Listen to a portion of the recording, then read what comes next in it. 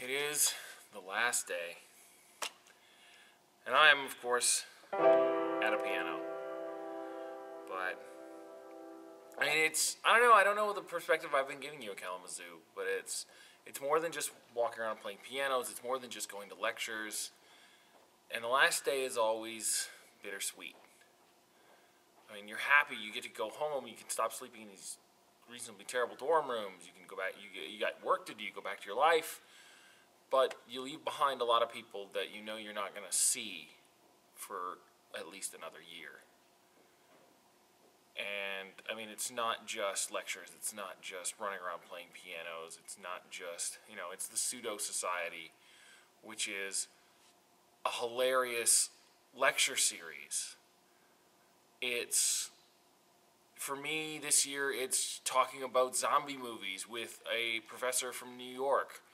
It's singing along with Joe Rickey and 24 other people. It's embarking on new projects with friends, reevaluating old ones, and meeting all kinds of awesome people. And most importantly, I think for all of us, it's that being an academic can be really isolating. I mean, I always joke about how you've got to be a special kind of crazy to just be that obsessed with research. Whether it's philosophy, whether it's engineering, whether it's history, it doesn't matter. Like, you have your thing, your passion. I mean, we're not talking about the thing that, your hobby that you did for 20 years. We're talking about your life's work. This is your livelihood. This is what makes you tick. And you will do it forever. And it's hard to get people who don't do that to understand what that's like. And here, in Kalamazoo, with the International Congress of Medieval Studies, I mean, medievalists get to come and they get to be with 3,000 people who understand them. 3,000 people who, when you sit down across from them and you say, I would have done that, but I was up until 4 in the morning trying to translate the 3 sentences and just really nail it. They get it. I mean, they understand the fascination that you have. They understand why it's important to study the past. You don't have to justify it to them. They just smile and tell you about what they're working on. It's the thing that makes them talk faster. And in a world where it gets increasingly, in a world where you feel increasingly isolated with budgets shrinking and departments shrinking and more and more people in the media questioning the value of humanities, it's great to spend time with people who understand the value. You don't have to defend it from immediately. And these are some absolutely amazing people. And that's why I keep wanting to come back. It's not lectures. It's not even pianos. It's these people who are persistently uncovering our past and learning new things and trying to learn those and apply to the present. So I, of course, have a song for that. I'm going to play out Kalamazoo. And when next you see me, well, it will probably be headshots, and I will definitely be at home, because this is my road trip for at least the next 3 months. When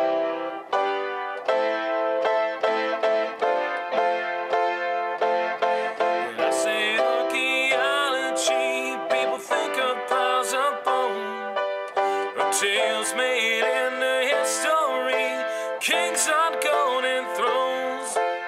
They mostly think it's boring, but they don't know how it's grown. 200 years of digging to find the stories told in stone. Broken lamps, libraries, translating ancient tomes, solving linguistic mysteries for history to call our own. From the beginnings of philosophy to the laws of ancient Rome.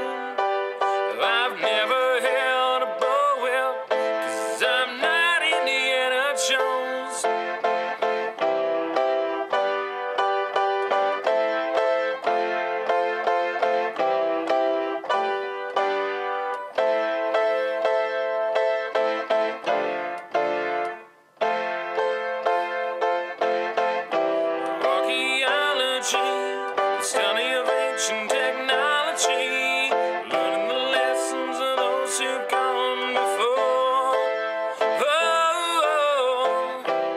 Archaeology, classical age, it calls to me saying I am here underground waiting for you.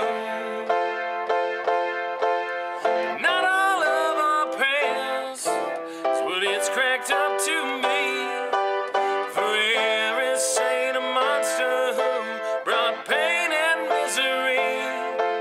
We learn that things will fall apart. Santa cannot hold.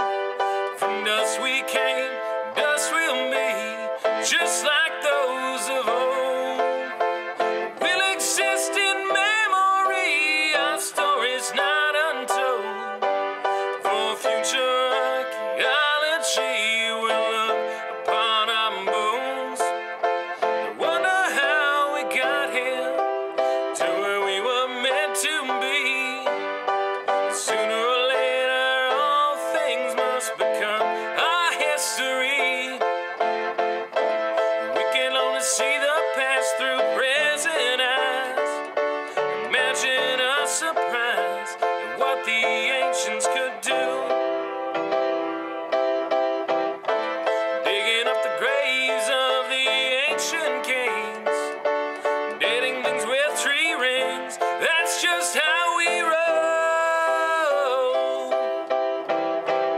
Archaeology, the study of ancient technology, learning the lessons of those who've gone before. Archaeology, the medieval age, it calls to me saying I am here underground waiting for you. One time.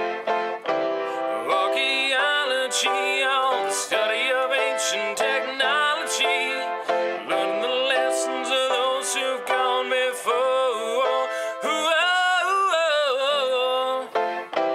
Archaeology, all that medieval age, it calls to me,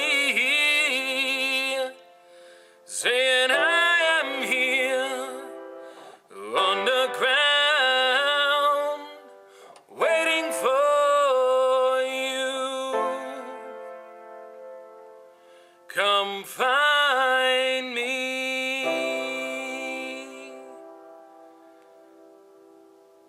That's Kalamazoo. From lectures to piano to sing-alongs to pseudo-lectures to playing magic in this room all last night and beating people's pants off. This is the thing that reminds us why we do what we do and why it's important. And I will see you here next year. Thanks to everybody for watching. Thanks to everybody I met. Liberty and Ruth and Danny and everybody who's awesome. And thanks to the University of Western Michigan for putting this on every year and putting up 3,000 scholars who are, well, pretty crazy. I'll see you guys later.